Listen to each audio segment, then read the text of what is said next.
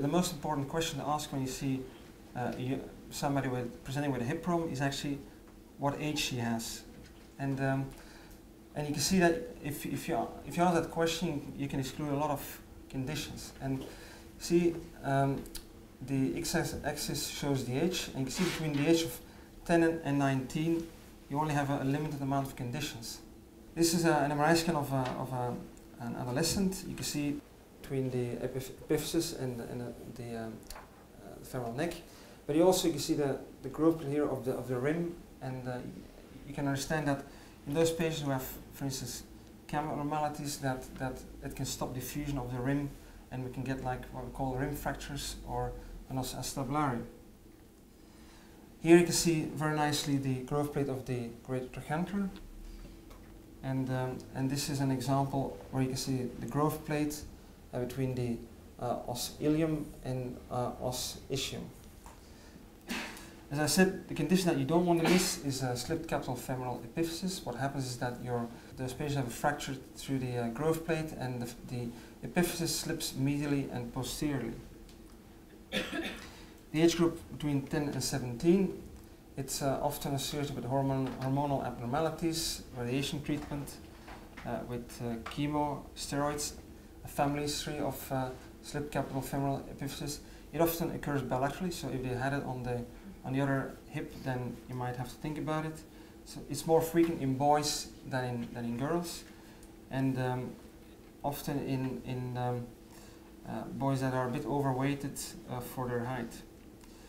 So they start to complain about limping.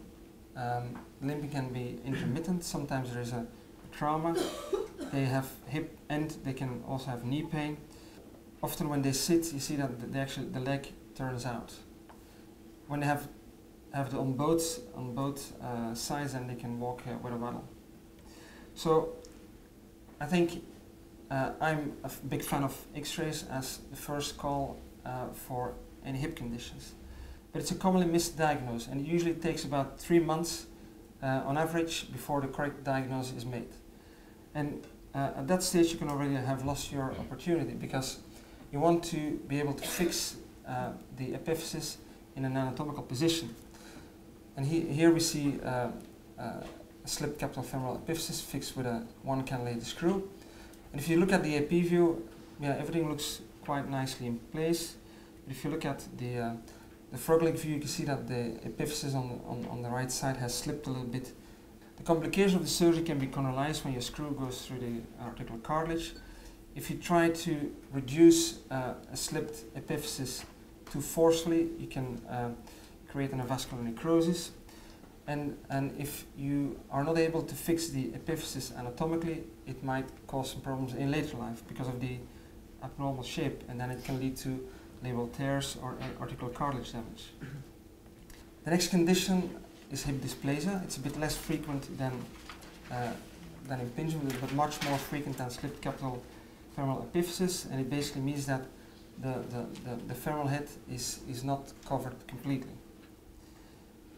And those patients who present with dysplasia during adolescence are usually those with a bit of a milder type of dysplasia, and often you see that when they start to engage in sports, that they start to complain about pain, limping.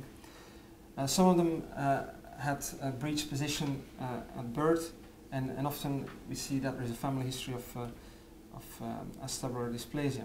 You can see the angle measured is we call it the center edge angle, and the smaller that angle, the less coverage of the femoral head.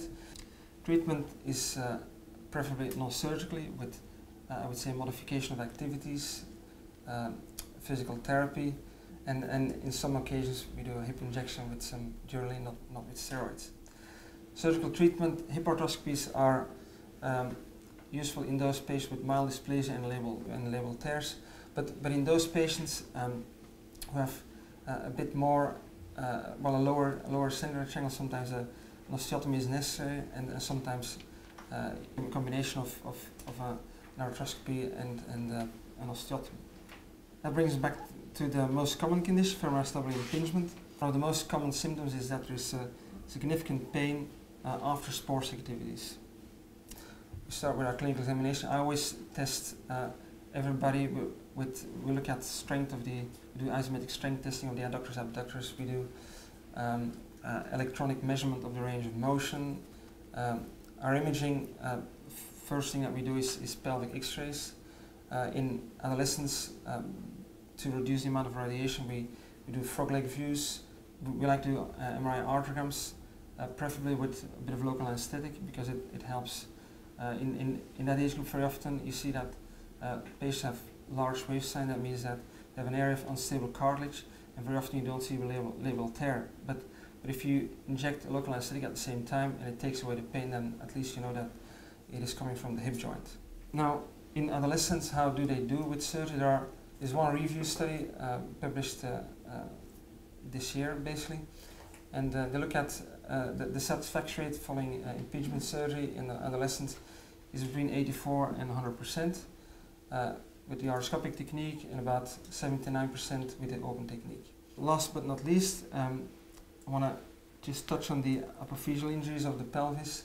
It can be confusing because the pelvis has about 8 ossification centers. They occur around adolescence, age of 17, and some of them take about until the age of 25 to close. You see the bony fragment here, and this is just an epiphyseal injury of the adductor longus.